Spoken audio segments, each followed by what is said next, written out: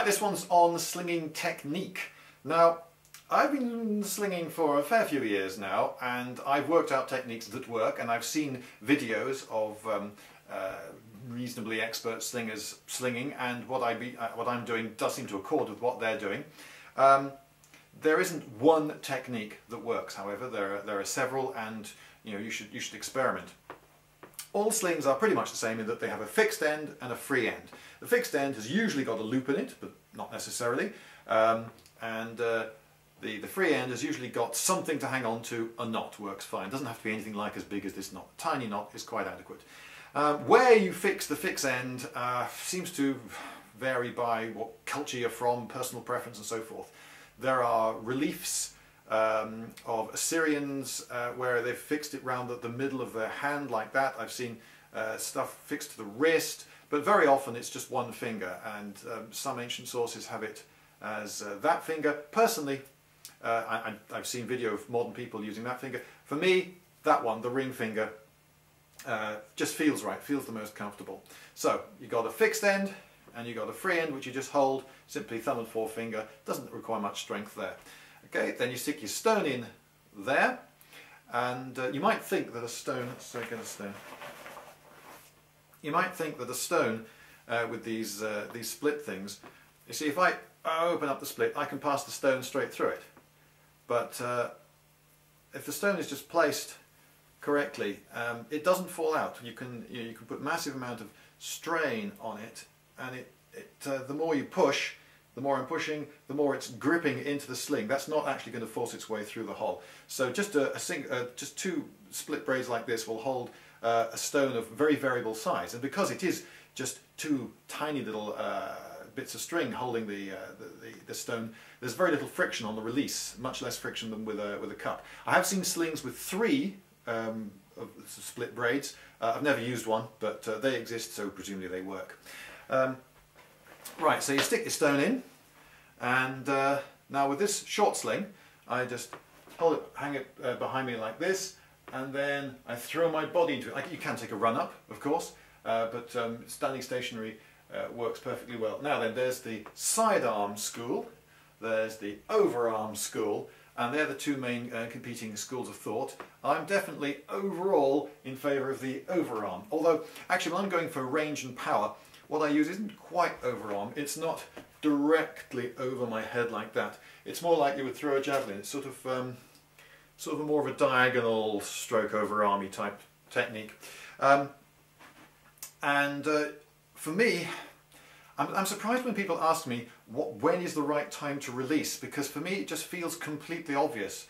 You can feel the stone start to pull forwards, and the instant I do, I just let it go. And I don't know, just try it and you'll find that, just like if you're holding a stone in your hand and you do that, when do you let the stone go? Well, when it's right to let the stone go. I don't know, when it feels right, let this go, and it'll work fine. Sidearm technique. Sidearm technique means that if the stone leaves horribly early or horribly late, it could go sideways and be a danger to your friends. Whereas with the overarm technique, that never happens. If it leaves the sling early, it'll go whee very high up in the air. This has happened to me when I've been using stones from a riverbank that are really slimy with algae and mud and so forth. But there's always some forward momentum on it, so it may land just plunk in front of you, but it never goes behind you. And similarly, if it leaves the sling late, it'll go crashing into the ground in front of you, but at least the people, your friends, behind you are safe. So that's one reason for preferring the overarm technique. And I find it a bit more accurate. When I'm slinging, say I'm slinging with a sling moving in this plane, then I'm pretty accurate in that plane. But the stone may leave slightly early and go high, or slightly late and go low. If I'm slinging sideways, then for windage I'm inaccurate, but for height more accurate. So possibly if there's a massive army charging you at close range and you just want to hit somebody, then you might do a sidearm sling at them. But normally I would have thought you'd go overarm. uses up less space on the battlefield as well. And I feel I've got more control and more power over on. So there you go, there's me.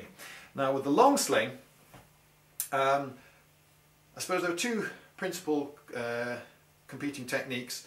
One of them is to get it whirling round and round and round before you sling, and then you don't, incidentally, you don't do this.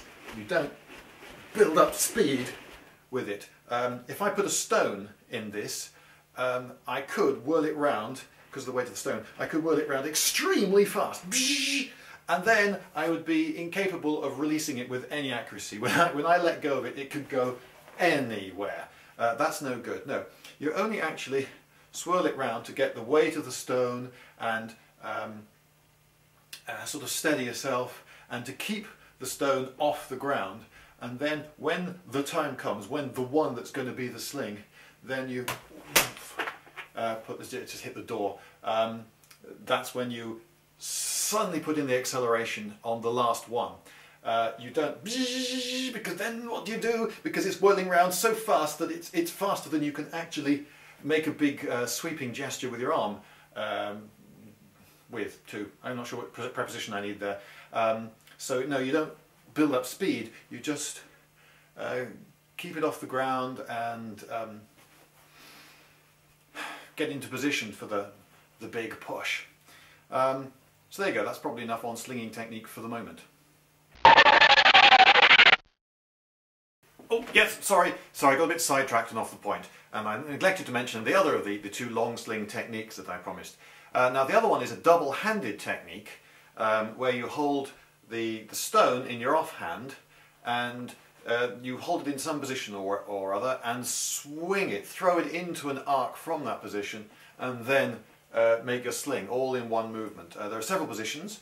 One is to hold it here, so you're holding it high off the deck and you throw it round and then sling. Another one is above the head up here, round, sling, and so forth. I've tried these, and to be honest, I didn't really get on with them. I found this technique, the double-handed one, to be something of an awkward compromise, an unsatisfying compromise between the power, precision, and simple quickness of the short sling technique and the big, swooping, round, smooth, really oomphy, gives you loads of range long sling technique. This one is, I found neither one thing nor the other, but other people use it and I'm sure would report differently.